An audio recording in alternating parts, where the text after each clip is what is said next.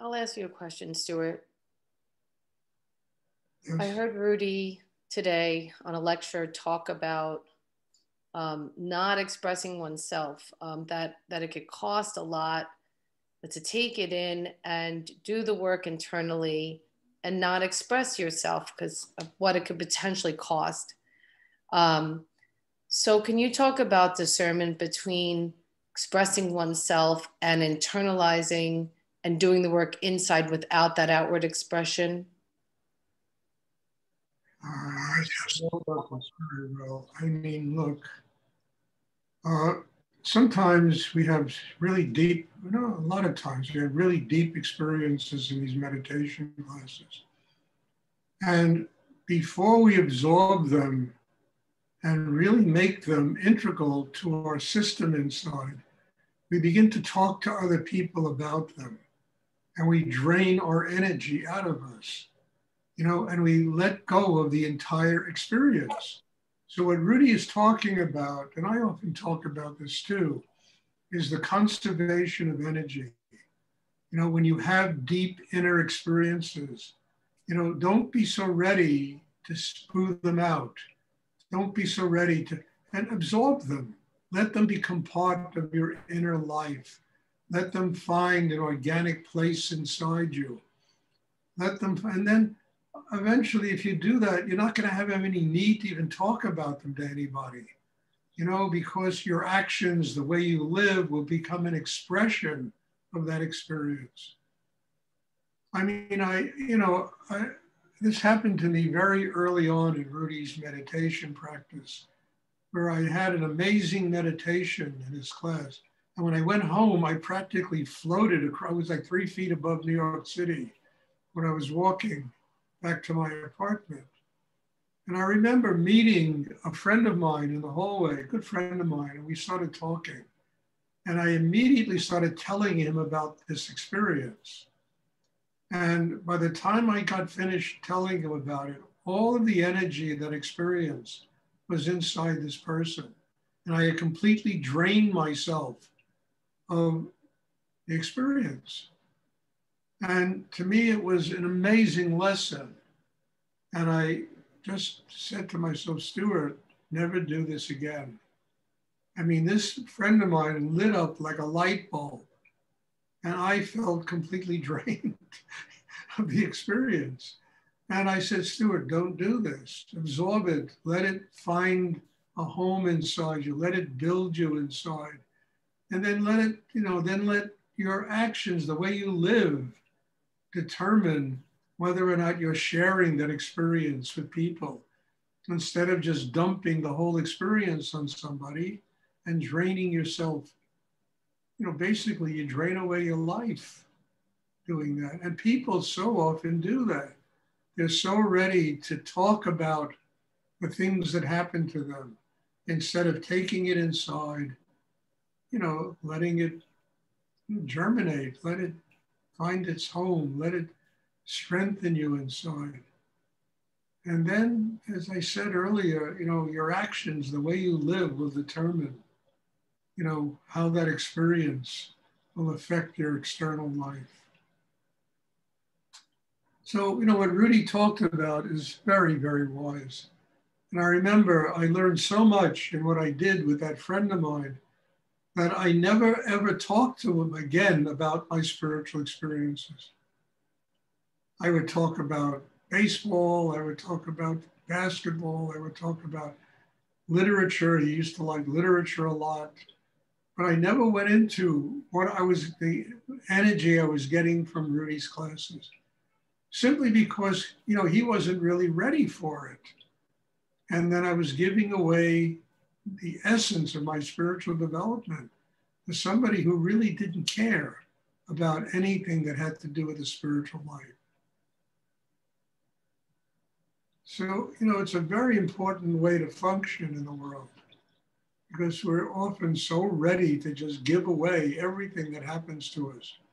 It comes right off the end of our tongues and and the whole energy gets deleted inside us. So, I mean, I always suggest that after meditation, after a deep inner work, to just, conserve it,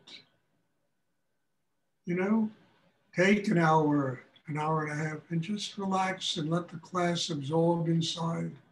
Let yourself open to the new experience of whatever takes place for you in the class.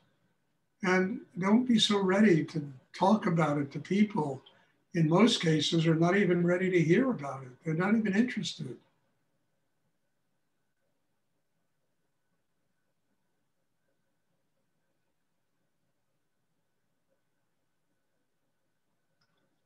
Does anyone else have a question they would like to ask? Stuart.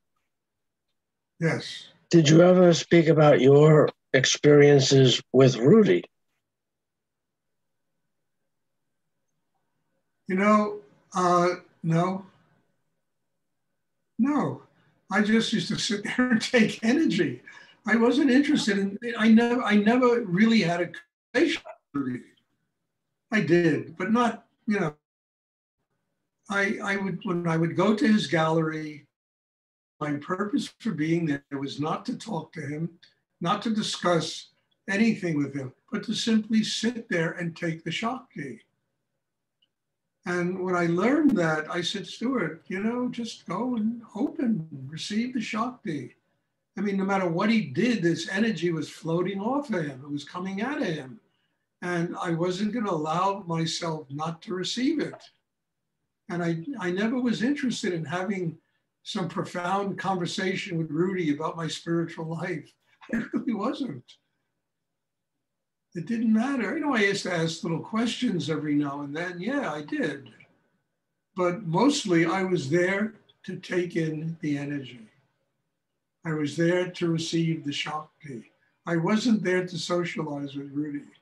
Although I used to go out to a lot of restaurants with him and movies and parties and all kinds of places I used to go with him. But I never really socialized. I was grateful to be there, to spend time around a great master. And I wanted to just receive the energy, the Shakti, without getting into all kinds of conversations. I mean, I remember once I went to him and I told him about a great experience I had. And he was sitting there with a friend of his. And he just looked at me and he said, the schmuck thinks he's having a spiritual life. I'll never forget it. I said, oh God, Stuart, just shut your mouth and take in the energy, take in the Shakti.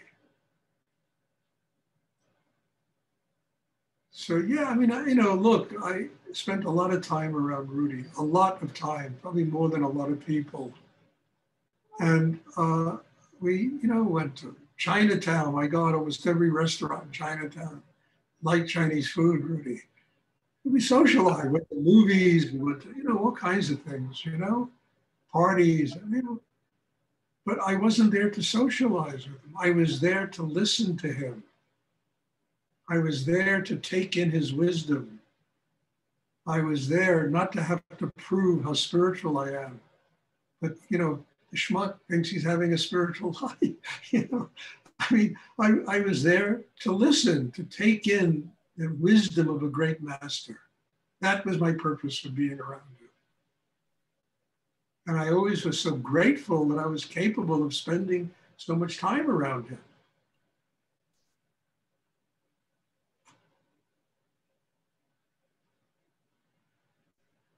I mean, I told this story a lot. I'll never forget when I was living in his house, and the first 3 months I was living on the second floor of his house, and it was like 2,000 square foot space full of incredible museum quality art.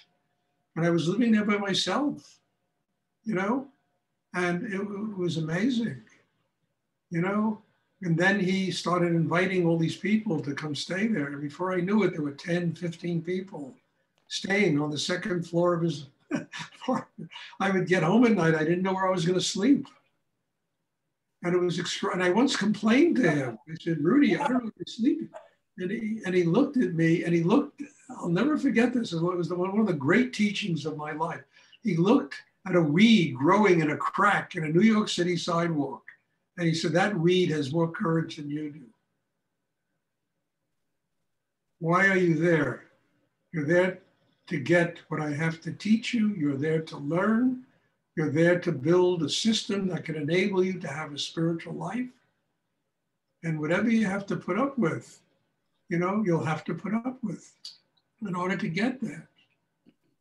And it was wonderful because like 2-3 weeks later, he came up to me and he said, look, I go away a lot. I go to India, I go travel. And every time I leave, I want you to stay in my apartment. I mean, it broke my heart. It brought a tear to my eye, But I never said, Rudy, can I stay in your apartment while you're gone? Came up to me and he said, I know how hard this is. I want you to stay in my apartment when I leave.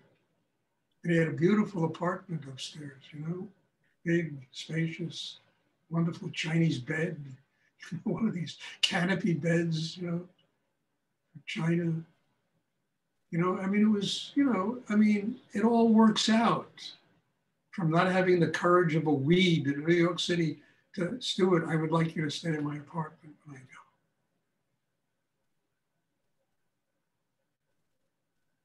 So I wasn't there to socialize with Rudy. I was there to listen to him, to learn from him, to grow because of what he had to teach me. And yes, I asked questions occasionally, but I was very careful about the questions I asked because the schmuck thinks he's having a spiritual life. In one of my books, I said I was in the University of Schmuckdom. I finally graduated from the University of Schmuckdom,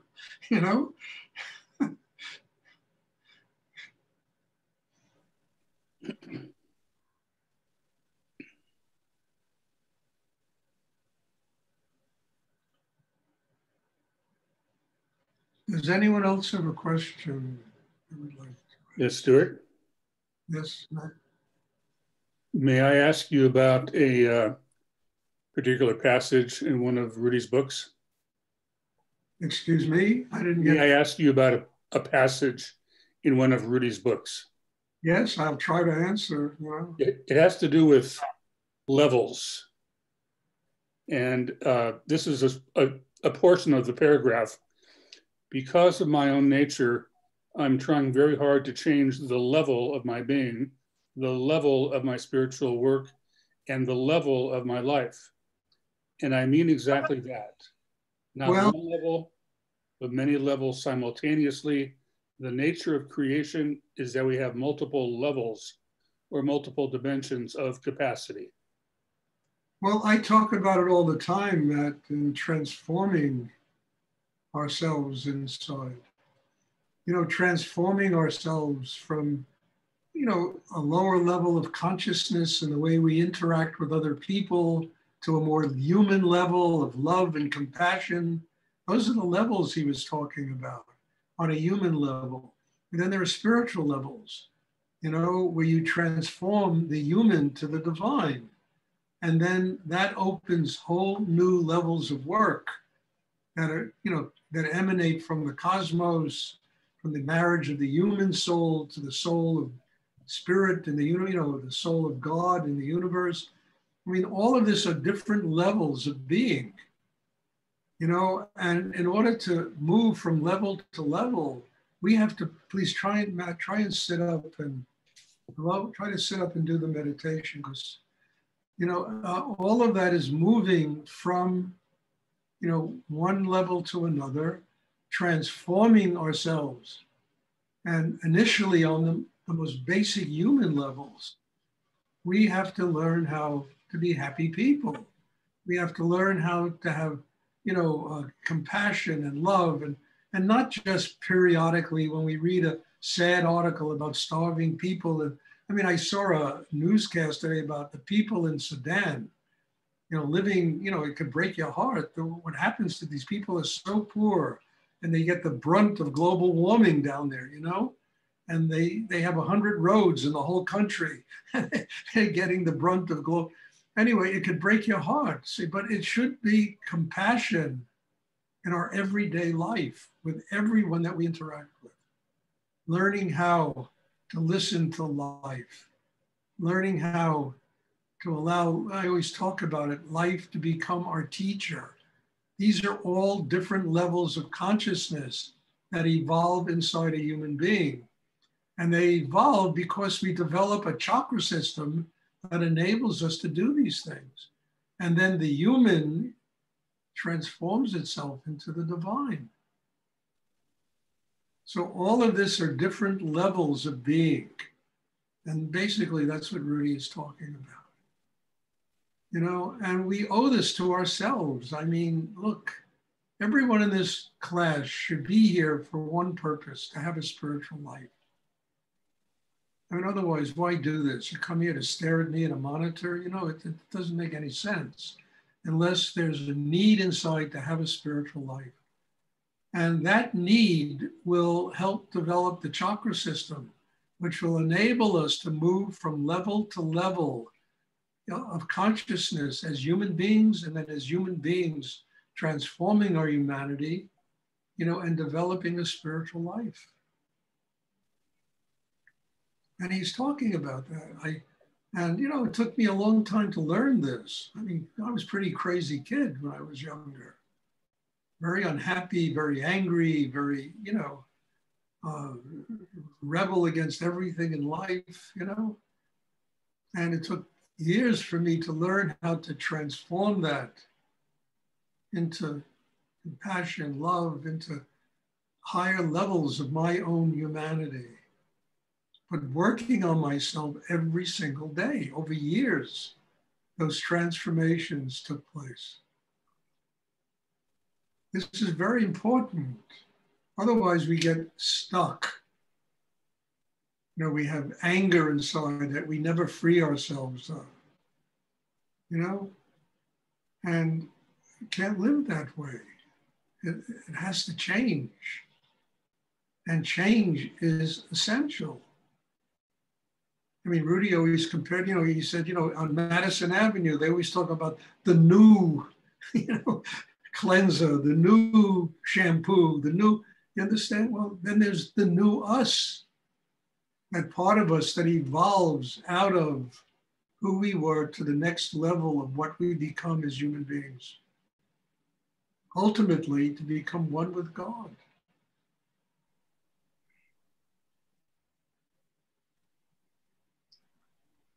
And this is one of the keys to Rudy's work, learning how to do this. And you don't learn it intellectually, you learn it by experience, you know?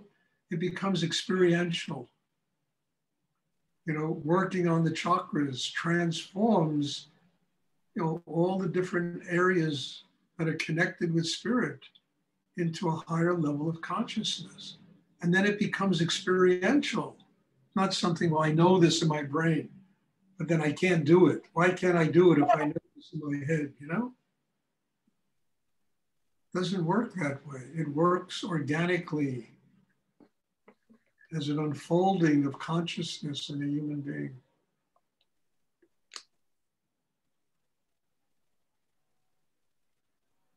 Thank you.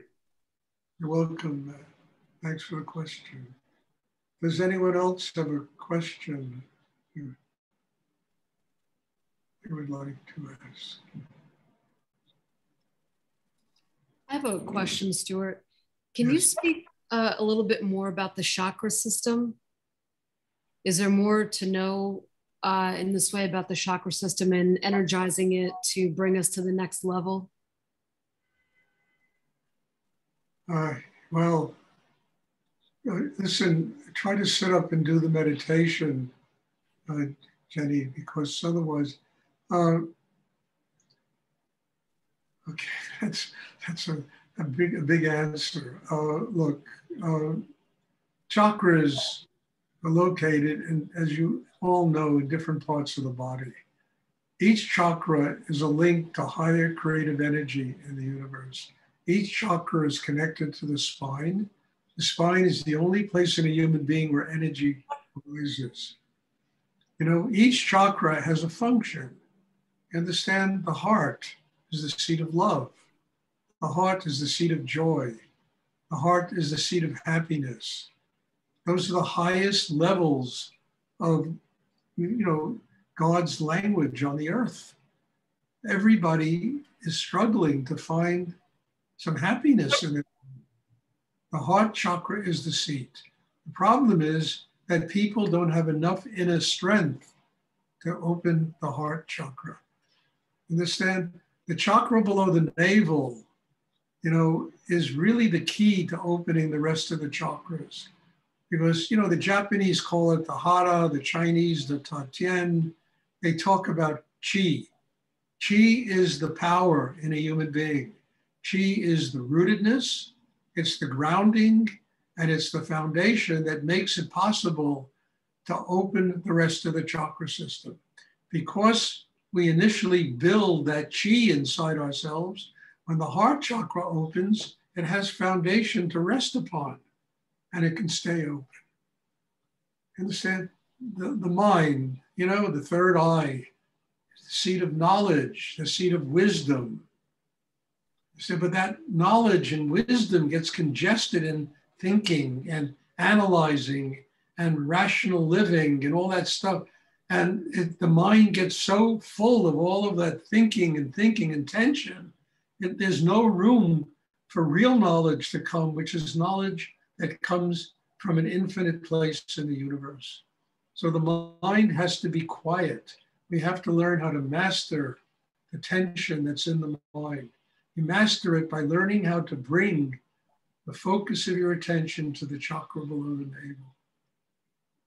And once the mind gets quiet, we can receive real knowledge, real wisdom.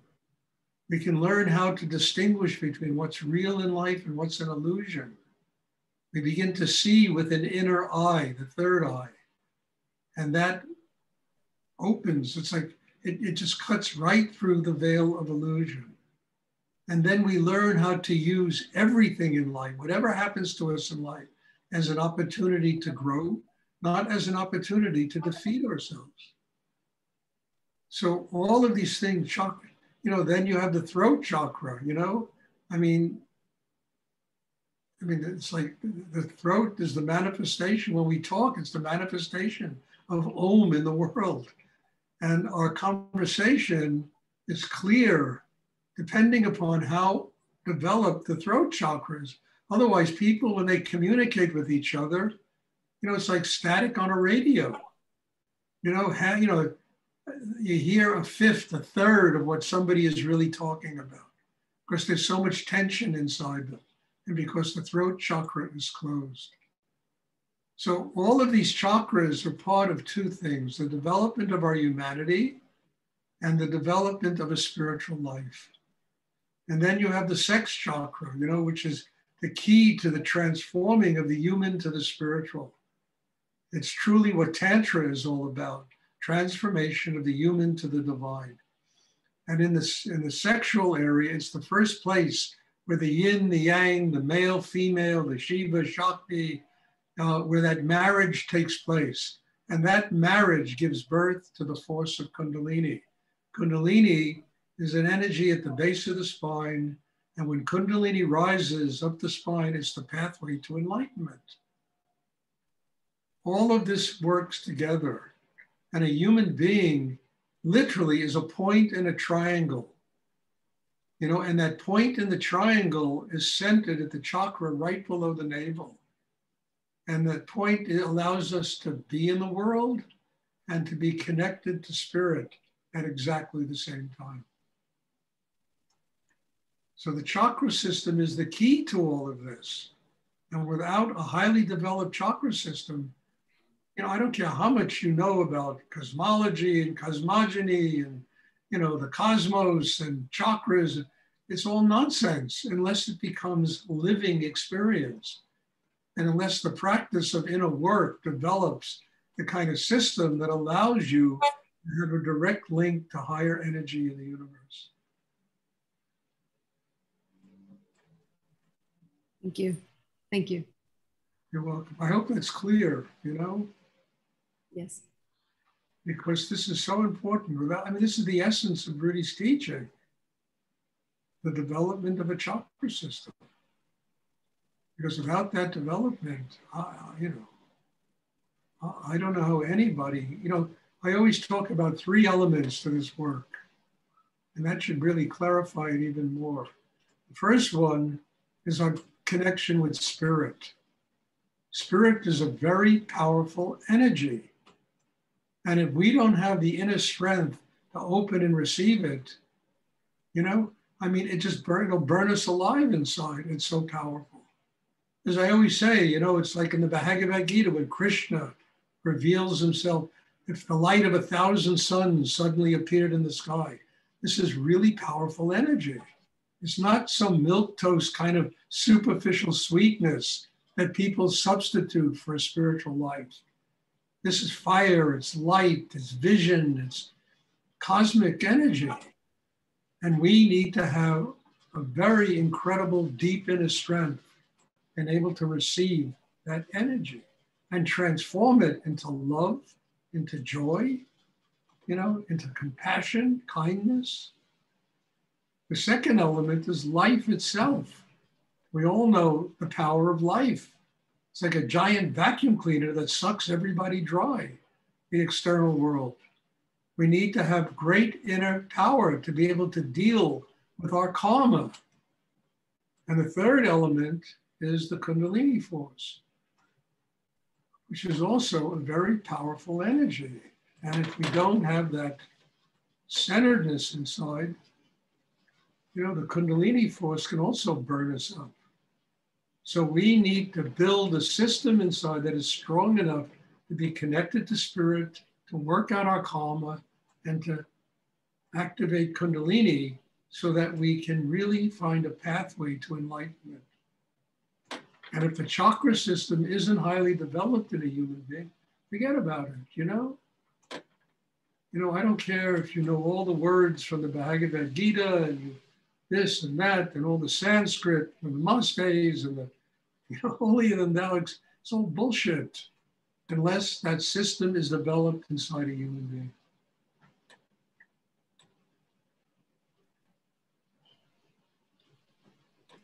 Thank you. Thank you. You're welcome. Does anyone else have a question they would like to ask? I know I repeat this a lot, but it should be repeated because we all have to continue to remind ourselves about the most basic things in doing meditation, because they're the things that really make us grow.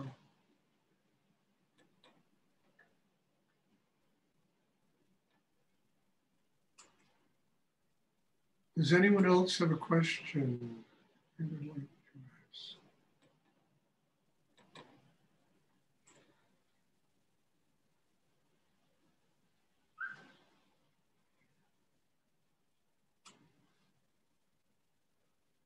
Okay, if there are no more questions, then there'll be a class on Wednesday, same time.